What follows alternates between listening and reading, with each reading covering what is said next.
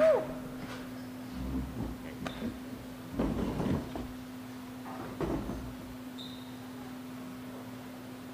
Ready?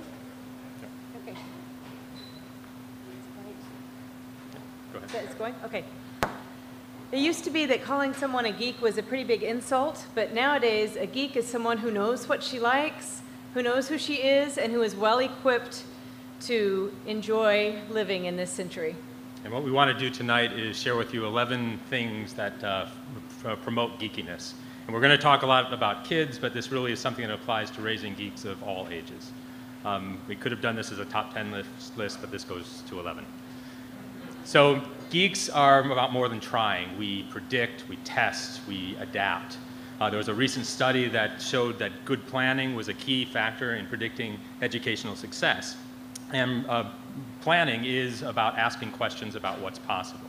At our Family Geek Camp, we don't have step-by-step instructions, but rather we try to model asking good questions and trying to find good places where you can find reliable answers.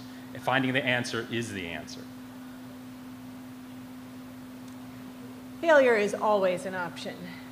You learn from your mistakes. Sometimes the best thing a parent can do is to stand back and let physics play bad cop. You can be there and be supportive, and together you can figure out what went wrong and what you want to do differently next time. It's all data.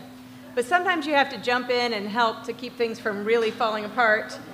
And within a supportive environment, failure allows children to develop resilience and problem-solving skills. Parents see things that kids don't see. They see danger and head injuries and scientific experiments that are going to go dud. But we see these things because of our experience, and we need to give our kids that same opportunity. So the next time you want to intervene, count to 3 first, unless someone's on fire. And if you do act, look for shared experiences. So technology can be a very scary thing for some people, but you're never going to get over that fear if you're trying to avoid it. To really know a community, you've got to be a part of it. These shared experiences also become a creative material. And creativity doesn't happen in a vacuum. It has to have a context. The things that we make are steeped in this common language, which we use to express ourselves in the world. And good geeks will try to learn what this language is about and know what it is. It helps us to avoid pitfalls and find other routes around from our past experiences. It's also something that's constantly in flux. So we're shaping it as we learn it. And learning is better when you're doing it not in isolation.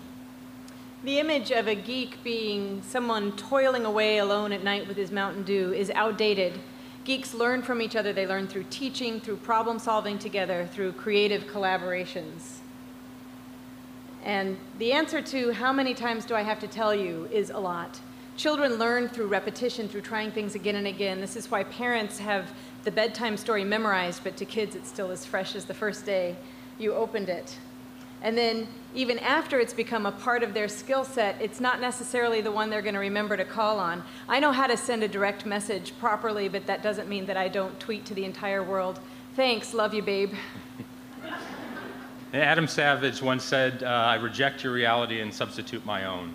A lot of times our kids will enjoy things that I don't like, or will go approach problems in ways that I wouldn't. But entering their world is really important to first step in connection. And everybody wants to connect.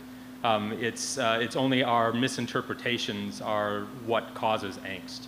So we have to engage our kids by getting down on the floor with them and letting them make the rules. And it's through learning the rules of their games that is going to make it more likely that they're going to play ours.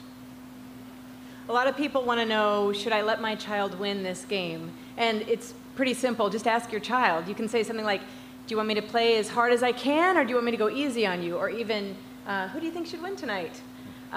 Through this kind of flexibility, kids can learn how to be gracious winners and good losers, too. Arguing is an art. We model through how we interact. We want kids to see respectful disagreement and teach them how to compromise and try new things.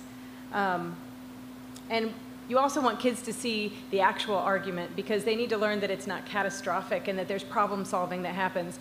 Children don't need a united front. We're not at war. Children need respectful communication.